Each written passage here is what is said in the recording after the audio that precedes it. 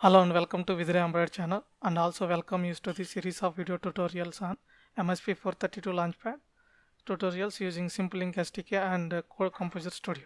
So let's get started.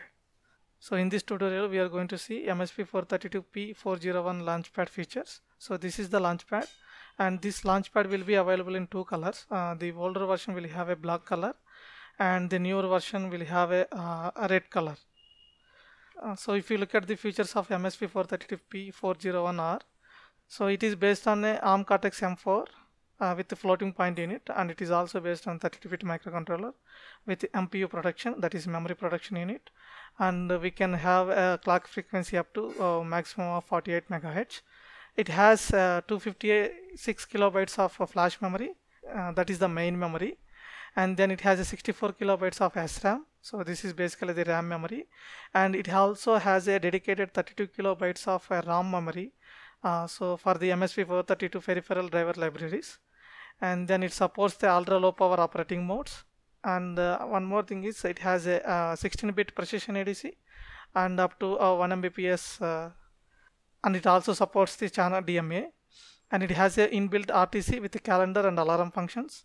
And it has four 16-bit and two 32-bit timers for PWM generation, as well as the internal timers for the delays. And it also supports enhanced universal synchronous communication interface, and it has a UART, that is universal synchronous receive and transmit, with the automatic baud-rate detection. And also it has a IrDA, that means infrared data acquisition, which will be used for the encode and decode the infrared signals.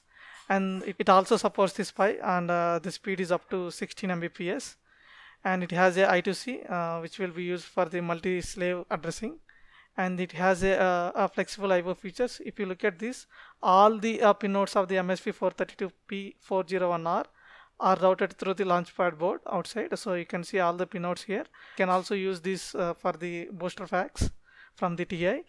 Apart from this, they have also routed all the pins of the MSP432. So here you can use the digital IO pins here. And it has a 4-pin JTAG and a 2-pin SWD lock, that means serial wire debug. So this is the debugger, and through which we can able to program, as well as we can also use the debugging purposes. And if you look at the MSP432P401R Launchpad, so it has a onboard emulator or debugger which will be used for the energy trace, and then it has a reset switch here, and we have a 40-pin booster pack connector, so that we can use the booster packs available from the TI. And then we have two user switches, they are located here, and then we have a red LED and a dedicated RGB LED. So that's all for this tutorial. If you like this video, please subscribe to my channel.